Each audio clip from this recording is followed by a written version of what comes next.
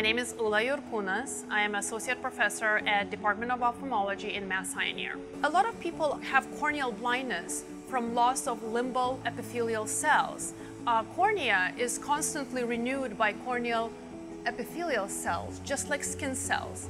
And when there's loss of the stem cells of a cornea, the cornea becomes opaque and people lose vision. We did not really have a very good way of replacing damaged corneal stem cells. Usually we try to take stem cells from the other eye, but we have to use a lot of them to be able to repair a damaged cornea.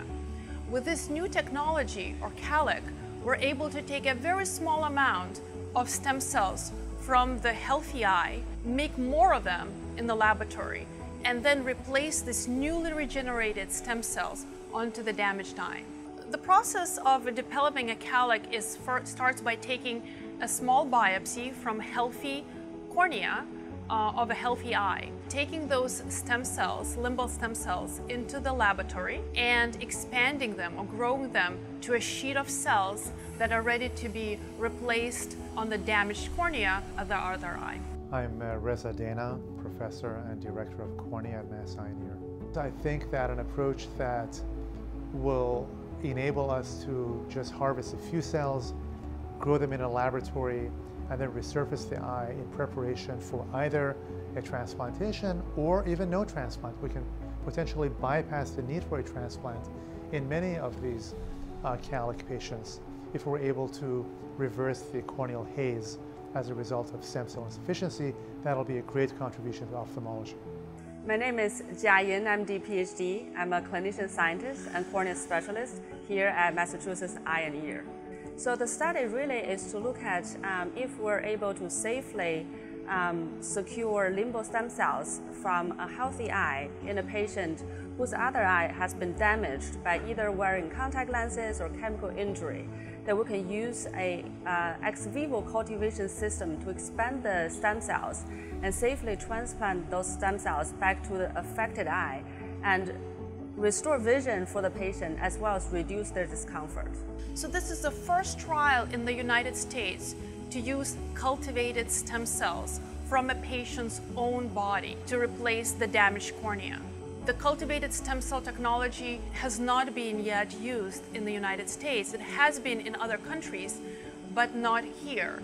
And our research is very unique in a sense that we developed this technology from bench to bedside here at Mass Pioneer and Harvard Medical School with our collaborative efforts. We did not use industry to help us with any phase of a study. We started by collaborating with Children's Hospital and then moved to working with a GMP lab in Dana-Farber, which is manufacturing human-ready products. That whole process of starting with taking the biopsy, growing out the limbal stem cells, expanding them, putting them on the membrane, and then expanding them on the membrane, that takes about 3 weeks. It's a very detailed process. There are a lot of checks of the cells at various times as they're growing.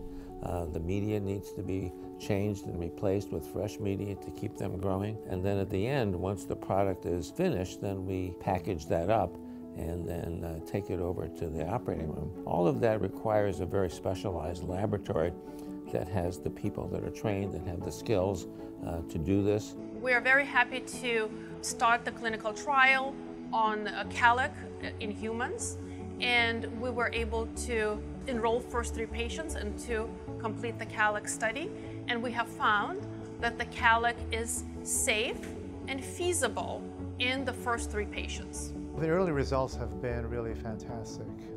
The patients have gotten better. We have not noted any significant problems from the procedure. So the results really have been very compelling and very positive thus far. My name's Lynette Johns, and I am a research associate in the Department of Ophthalmology. These patients that have suffered from an injury in their eye typically are really concerned about the status of their healthy eye, and they're sometimes have given up hope on the eye that was injured. And this is a unique opportunity that we could help that injured eye. And so even if a patient's a little nervous about having any procedure done, I welcome them to learn more about the study, contact me, contact the project manager of the study, and we can go through and explain the study in more detail to them so that they're not so nervous. Because the first step is just an eye exam, and that's all they need, and we can determine if they're eligible and if they want to participate. Once we learn more about the efficacy of the treatment, we hope to standardize it to such a degree that a lot of centers can offer to their patients. Right now, this is a very boutique type of treatment that we're producing here at Mass Eye and Ear and Harvard, but it would be great to streamline it and to make it accessible for the whole country.